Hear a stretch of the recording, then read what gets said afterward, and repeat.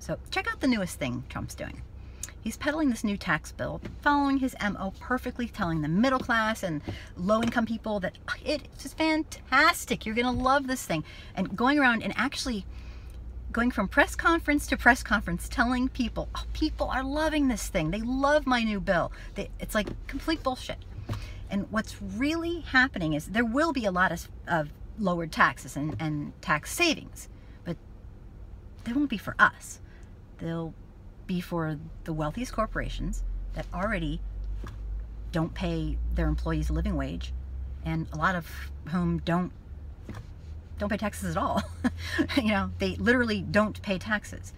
So it's not going to be for us. He's going around telling everybody that it's middle class America, and you know, he's going to roll back taxes and this and that. It's complete and total bullshit. And in his absolute typical con man fashion, he's going around doing all this, and everyone's going to love his plan.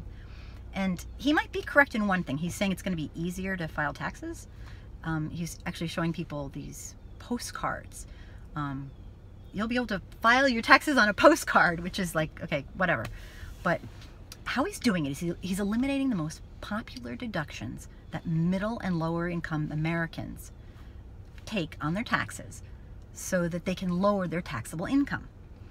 Here's a couple examples. He's going to do, you can't deduct a lot of the taxes, like state and local taxes and things like that.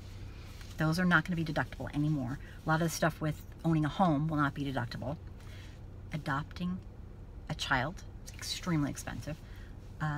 That's no longer deductible. He's taking away medical costs. Do you know that half the people who go bankrupt in America, they don't have a yacht. They're not like living this high life, this great, wonderful life. They go bankrupt because of medical bills. Medical bills. And usually they're insured.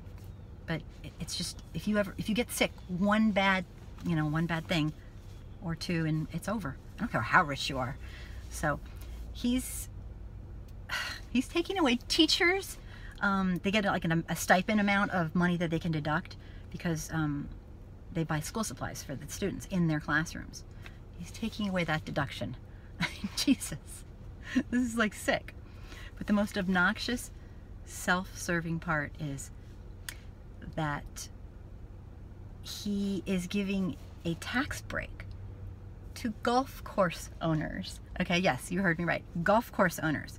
They won't be, you know, they'll still be able to take deductions and benefit. I mean, do you own a golf course? I don't, but I know a guy who does. But I mean, another thing that's just so self-serving is the tax that you pay, the estate tax when you pass away, when you give your property to your children.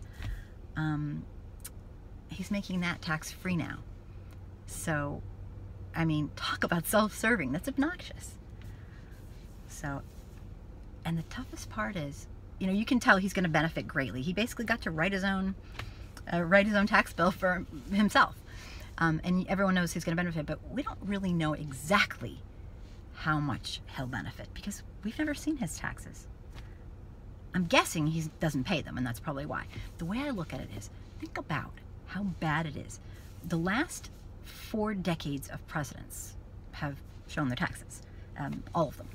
And think just how bad it must be. He's doing something really bad because when he was running in his campaign, he was advised not to show his taxes at all cost.